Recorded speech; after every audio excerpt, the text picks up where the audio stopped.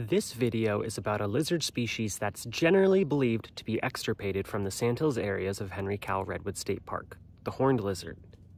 Buckle up, my friends. These buggies are wicked cool.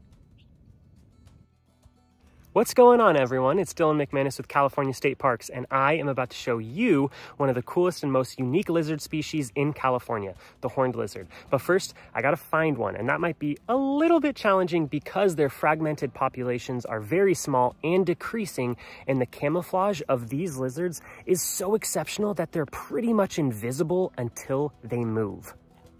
Wish me luck. Although this species has been extirpated or driven out of much of their historic range, including the Sandhills areas of Henry Cowell Redwoods State Park, at this particular site, they're holding on by a thread.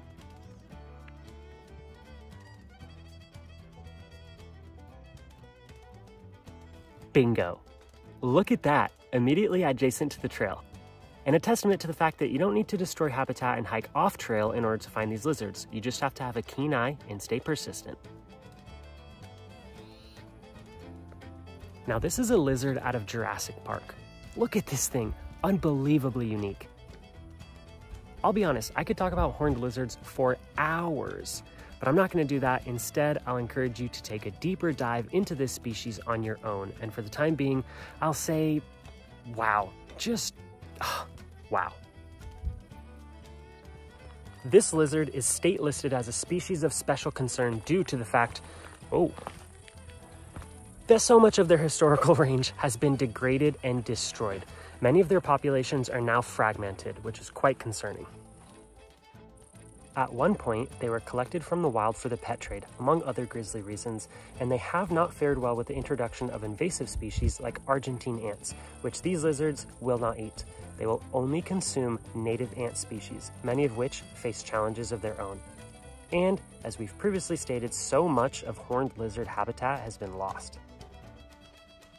Now, this is just one example of a species whose livelihood depends on our relationship with the Earth. If we treat the Earth and its landscapes with respect, it will support many other species.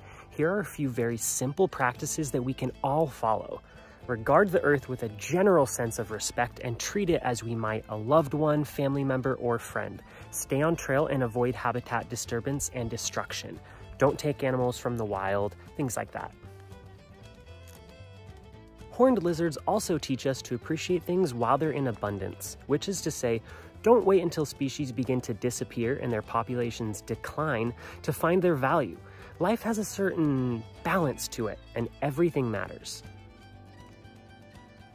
The decline of native harvester ants has factored into the decline of lizard species, like our friend, the horned lizard here, which in turn may have played a role in the reduction of lizard-eating bird species, like the greater roadrunner. This is another extirpated species of many Sandhills areas. This quite possibly could affect larger carnivores like bobcats. I'm kind of speculating here, but hope you can understand how every living thing in a given ecosystem has a role to play. But conservation aside, it is just extraordinary to recreate in an area with amazing biodiversity, and we should recognize and appreciate this, and do everything within our power to maintain this unique opportunity. Oh my gosh, these lizards just absolutely steal my heart. Look at this. Who wouldn't want to love and protect these things? Come on.